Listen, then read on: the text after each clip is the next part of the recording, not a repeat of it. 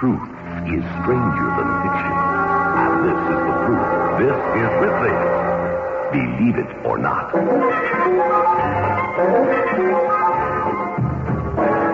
There isn't much need for a marriage counselor among the Bada tribe in India. Women in this tribe are permitted to change husbands as many as 18 times. Believe it or not. In a moment, I'll tell you about an historical comedy of errors. Go back to your history books and be ready to challenge the following. Pennsylvania was not settled by the Dutch.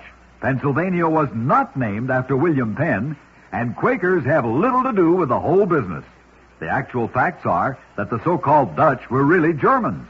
The Penn in Pennsylvania refers to William Penn's father, an admiral, who incidentally was not only not a Quaker, but one of their bitterest enemies. Believe it or not.